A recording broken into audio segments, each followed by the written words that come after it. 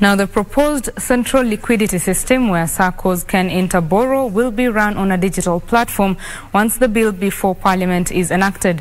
Head of consultancy and Bancassurance Intermediary, Kamonye, says most SACCOS still face challenges moving operations to the digital space, but efforts are underway to create a shared online platform for collaboration. The use of mobile money as a channel of payment in Kenya has increased from 11% in 2019 to 36% in 2022.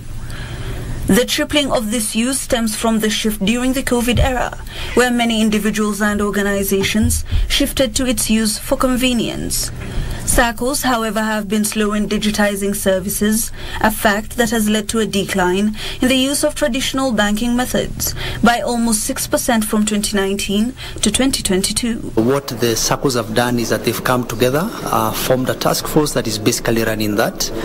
Their regulator, SASRA, is also basically championing it from the government end. And the main aim is to basically help them pool their funds together to also make inter-SACCO borrowing easy. SACCOs now say they're adopting digital operations for use by their members and are digitizing a majority of their operations. We have really invested in technology. The mobile banking that we call the virtual banking, the internet banking. So we are able now to be able to pay the member at the level where you are. We use the POS, that's point of sale. We use even agency banking. So they don't need to come to the bank for the purpose of doing transaction with the business. To this effect, most SACCOs will diversify their loan portfolio following the support from other SACCOs, giving members more options. With the central liquidity, it is the best thing because they have a platform to borrow from each other, rather than the way it is today, that they lack a forum or a platform where they can borrow money directly from each other. Yes.